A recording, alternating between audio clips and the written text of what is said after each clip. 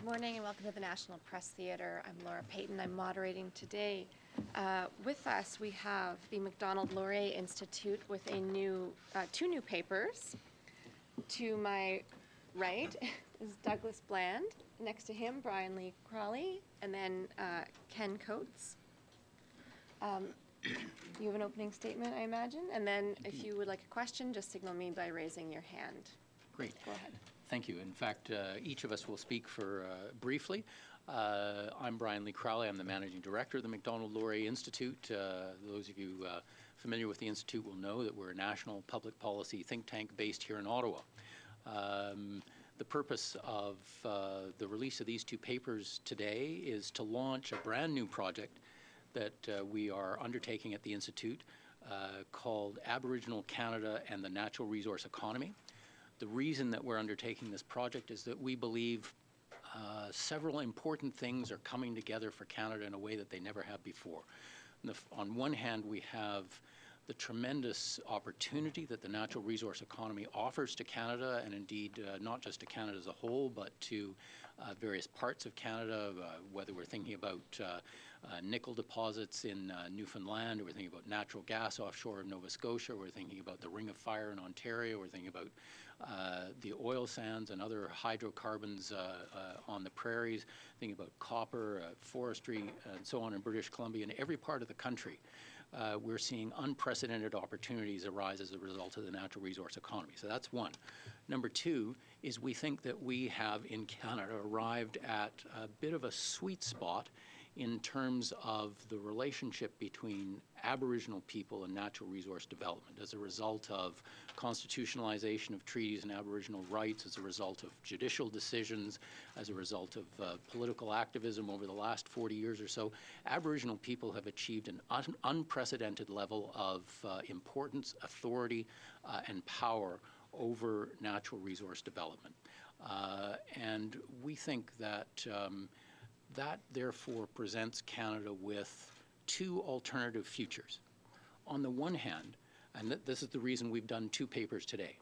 On the one hand, if we, Aboriginal and non-Aboriginal Canadians together, can reach an understanding about how Aboriginal people will fully participate in the development and the prosperity generated by natural resources, we think we will have unlocked a puzzle that has confounded Canadians for over a century.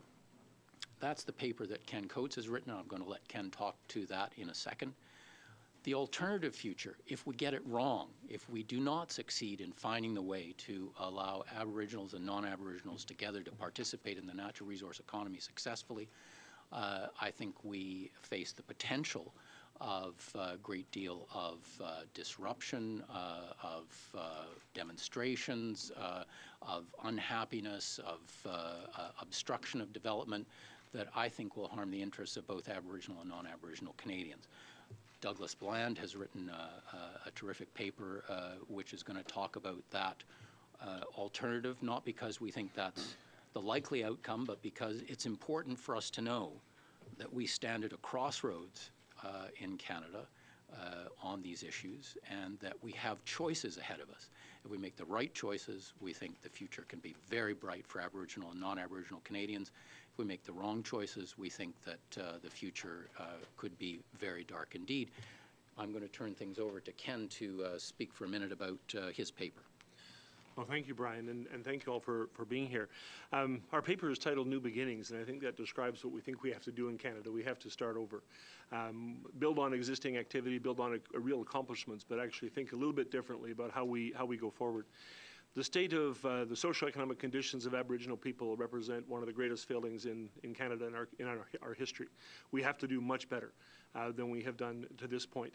But I think the starting point has to be a bit different than what you're used to hearing. First Nations people have made it absolutely clear they want to work within the structures of Canada, that they actually have confidence in our institutions, in Parliament, in our court system, in our legal system. They continue to refer to it in many different ways. And they should, because if you look at the last 20 or 30 years, there has been a major increase in the Aboriginal political power related to resource rights. You've seen and heard probably of the sort of long string of more than 100 court decisions that have reinforced the Aboriginal right to have a prominent role in resource development. Most commonly, this is referred to as the duty to consult and accommodate, that you cannot have development on Aboriginal land without working with the communities first, not just talking to them in a technical way, but actually working with them to make sure that resource development works in their benefit as much as others. We also have modern treaties all across northern Canada. We have some very, very successful modern treaties that have been implemented that actually build in a spirit of partnership and collaboration right into the foundation of economic and resource development. But you also need to recognize that for Aboriginal people, being part of a mine project or a pipeline project is not the end in itself. Not even the jobs are not the ends in themselves. What they're looking for is the chance to strengthen and preserve their cultures, their traditional values, their language, and their way of life. And they see resource development as being an important part of this. So as Brian's pointed out, the resource opportunities in Canada are crystal clear. We've had a huge explosion in international interest in resource development. The resources are there in every part of the country. We have the technological capacity to take them out. But the other part that's really often left off this sort of conversation is the fact that we actually have a lot of really good models, effective good practice in Canada now. The treaties in the north actually provide a foundation for Aboriginal participation in all aspects of resource development, the approval process, and even getting royalties out of the developments that occurred. We have impact and benefit agreements between individual mines and projects. We have royalty revenue sharing in British Columbia, where a percentage of the government's revenue that comes in from resource development actually goes directly back to the First Nations communities.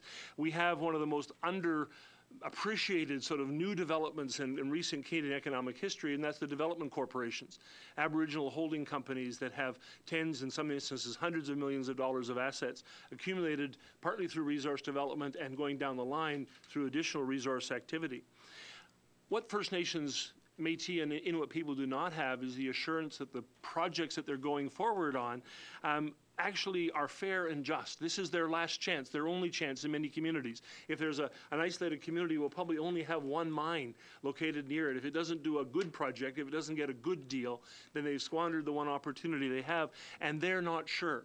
So this project has actually been very heavily involved with Aboriginal people. We've consulted with them to this point. We have their support and encouragement sort of going forward, because they want a nonpartisan think tank to come up with policy recommendations and frameworks that actually show how Aboriginal resource development can work in the benefit of Aboriginal communities.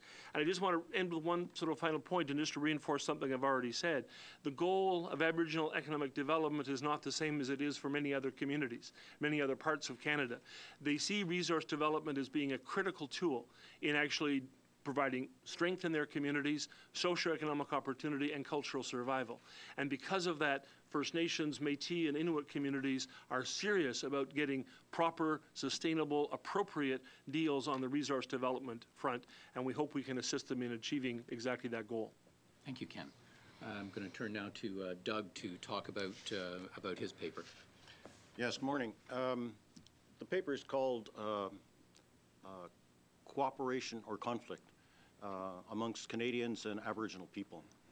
The background to this paper is, as most of you will understand, there are many, many very angry, frustrated Aboriginal people, Aboriginal leaders across country. They have been protesting, they have been gathering, they have been building their capabilities to continue to protest. There is, of course, as we've just heard, all sorts of wonderful opportunities for Canadians and Aboriginal people, not just in the natural resources field, but in cooperation with each other as a community. However, the underlying tensions and mistrust that's in the Aboriginal community is important, must be recognized. What we have to do as a society, what governments have to do, is understand the set of grievances, but more importantly, understand how civil conflicts develop, what their characteristics really are, and how you can mitigate them. usual tack in Canadian conversations is to focus on grievances and past difficulties. But new research, mostly conducted by researchers at Oxford University, suggests that focusing on grievances really doesn't get you very far. In fact, it may inflame the situation you're working on. In their research of more than 1,000 civil disturbances, insurgencies, and rebellions across the world over more than 30 countries, they dismissed almost entirely the concept of motive and grievances as the focal point for solving these kinds of problems. In this place, what they have discovered is what we need to understand is the feasibility, the possibility of such a civil disturbance arising in a community. They set out 5 important characteristics that make an insurgency feasible in any country, mostly dealing with the fractionalization of the country, like Canada, into 2 groups, Aboriginals, non-Aboriginals, the number of people under the age of 25 in a community. In the Aboriginal community in Canada, 50% of the people are under 25 years of age. That's the warrior cohort, people who can get into all sorts of mischief. They need to understand the vulnerability of an economy like ours, in which the transportation of natural resources across very difficult to defend terrain sits there as an easy target for someone who wants to upset our economy. And finally, we need to understand what researchers call the security guarantee. How secure are we and our Aboriginal communities from hostile activities of all sorts of people? And so this paper takes that framework, the Oxford framework, and applies it to our situation and talks about the feasibility of an uprising in Canada, or at least some sort of major disruption. The paper then goes into discussions of the circumstances of the Aboriginal community under those 5 headings of fractionalization, the warrior cohort, the resource, transportation vulnerability, the problem of security. And then at the end of the paper, I make some recommendations how we can address these problems, not by addressing here and there grievances, residential schools and so on, but by addressing the feasibility factor.